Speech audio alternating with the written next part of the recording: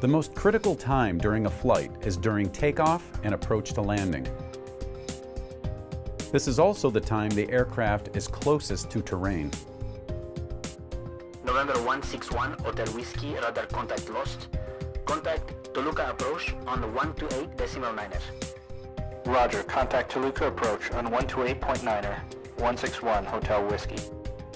Many airports around the world do not have radar facilities, making the air traffic controllers rely on the pilot to inform them of the aircraft position. Good evening, Toluca Approach. November 161, Hotel Whiskey, checking in at flight level 210. November 161, Hotel Whiskey, Toluca Approach, good evening. Flight direct Dervi, descend and maintain 18,000 feet. Fly direct Dervi, descend and maintain 8,000 feet. 1 Hotel Whiskey. In this example, the pilot is descending to 8,000 feet instead of 18,000 feet. Even when flying in familiar surroundings, let alone a foreign country without radar coverage, or in instrument conditions, a pilot's workload is quite high. The pilot must continue to maintain awareness of the terrain around him without being able to see outside. Most accidents happen when a small complication arises, due to human error or otherwise, and is not detected. Terrain, terrain. Pull up. Pull up. Pull up. Pull up.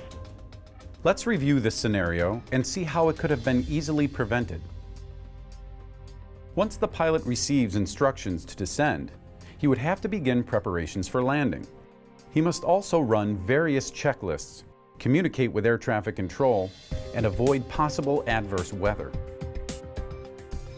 To realize the aircraft is descending to an altitude too low, he'd have to cross-check his position on a map and then notice that the altitude he is descending to is lower than the minimum safe altitude at his location. However, if the aircraft is equipped with Honeywell's synthetic vision system, the pilot simply looks at his primary flight display and is able to immediately recognize something is not correct. SVS gives the pilot a substantial amount of situational awareness so that he can better focus on things such as dealing with weather and communicating with air traffic control. In addition to terrain awareness, SVS further enhances a pilot's situational awareness by providing numerous visual cues not present in non-SVS cockpits.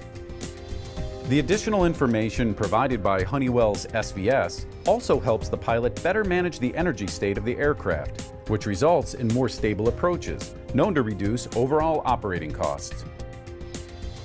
Instead of the instruments telling the pilot a story, SVS paints the pilot a picture in real time, helping the pilot stop a CFIT event before it ever begins.